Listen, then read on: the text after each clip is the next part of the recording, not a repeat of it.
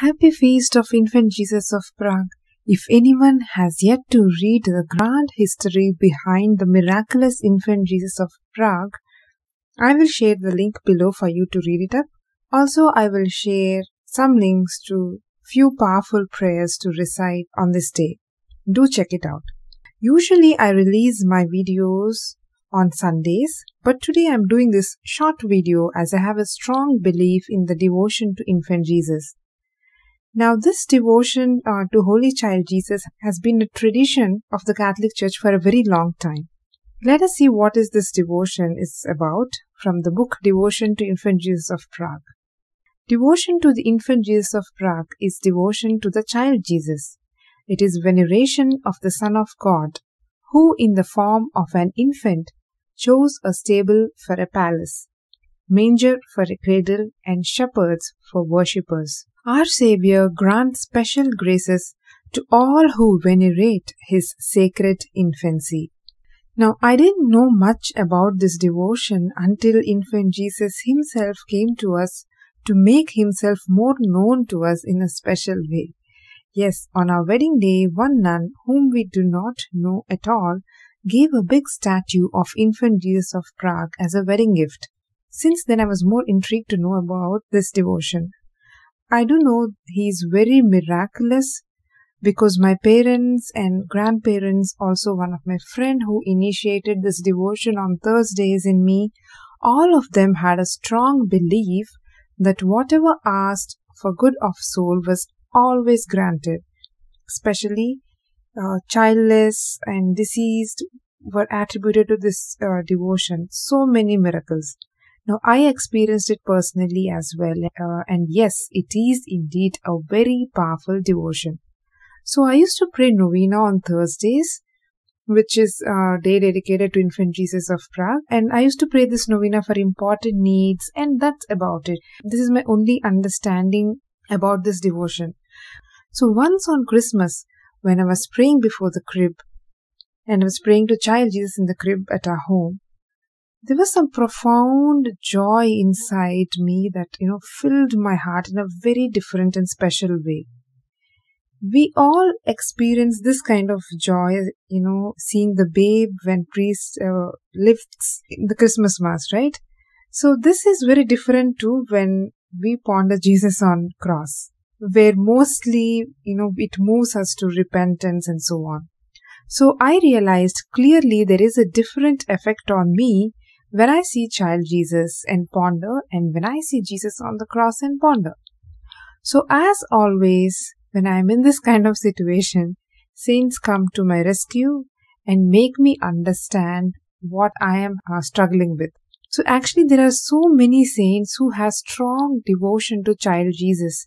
I'm giving you a few examples: Saint Anthony, Saint Rose of Lima, Saint Faustina, Saint Catherine, Saint Francis of Assisi, Saint Alphonsus, Saint Jerome, and few saints who had devotion to Infant Jesus of Prague like Saint Teresa of Avila, Saint Therese of Child Jesus, etc. And after reading few encounters of couple of saints with this devotion, I clearly understood that there is something more to this devotion.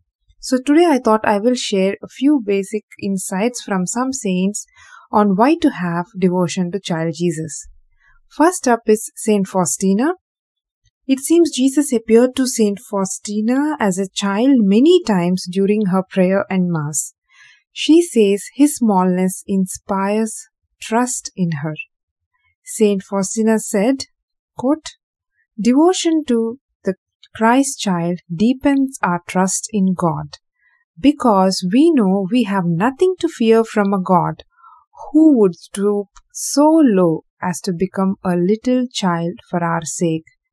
He has become so small, you see, a child, so that you can approach Him with confidence." End quote. Saint Faustina came to appreciate that Jesus, who came as her judge, Lord and Creator, also loved her with the tenderness of a small child.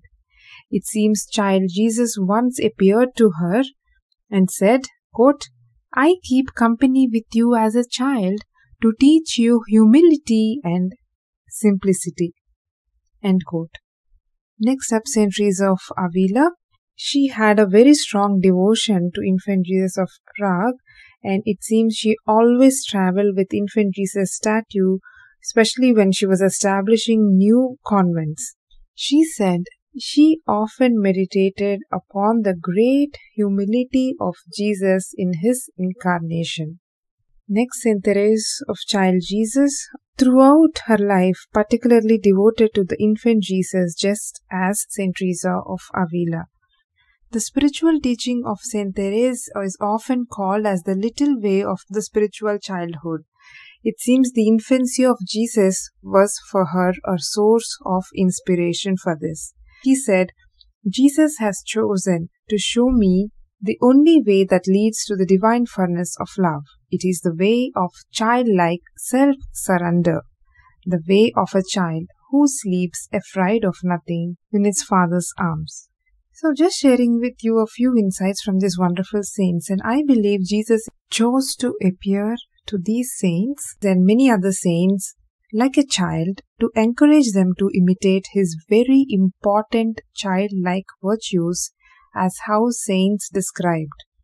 Virtues like trust, humility, simplicity, joy, surrender, perseverance, purity of heart, and so on. Many saints attained these virtues by meditating on the holy divine child Jesus.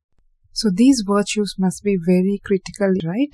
So we too need them, and this devotion to Infant Jesus can and should go beyond prayers like how for saints it happened.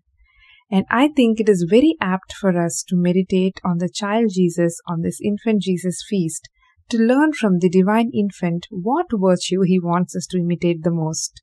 We know Jesus said in Gospels, "Unless you turn and become like children, you will never enter kingdom of heaven." God bless.